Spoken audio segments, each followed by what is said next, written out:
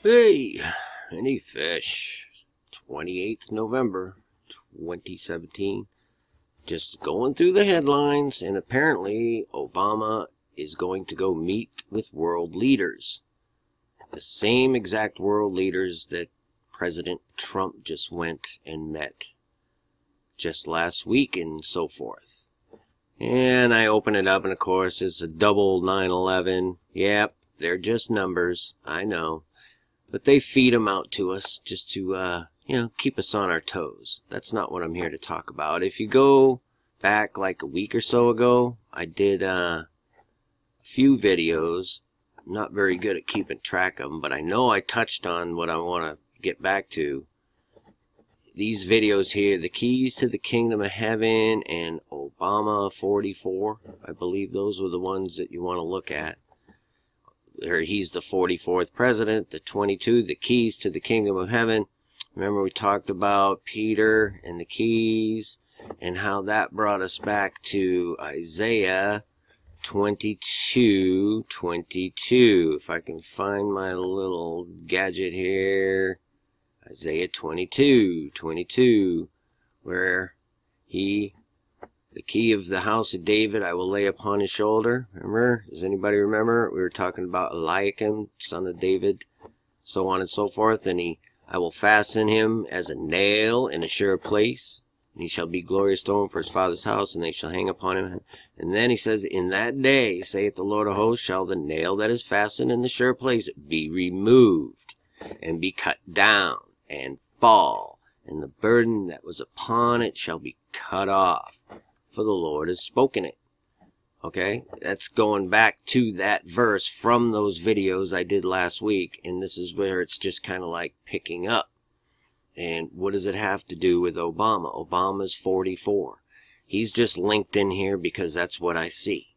I don't know if he's an antichrist. I know he is an antichrist because he's a liar, and he told the world that he was a Christian.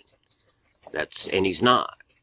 And a lie is a lie. You know, a little bit of lying, it leavens the loaf, man. That's like saying you're a little bit pregnant, you know what I mean? He's a liar, so I just leave it at that, and we see the fruits, you know what I'm saying?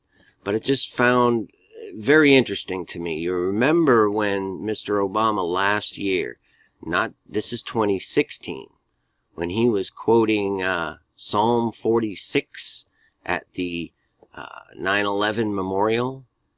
And do we remember on 9/11 itself when President Bush read Psalm 23? Psalm 23 of I Pet Goat fame? You see where I'm coming from? So now Obama 44 is going to meet all the world leaders. But tomorrow, what I just found extremely interesting was the fact that from the 29th, let's see here now, we're going to go back to last year, to the 11th of September 2016, and we're going to go to the 29th day of November 2017 and see what we get.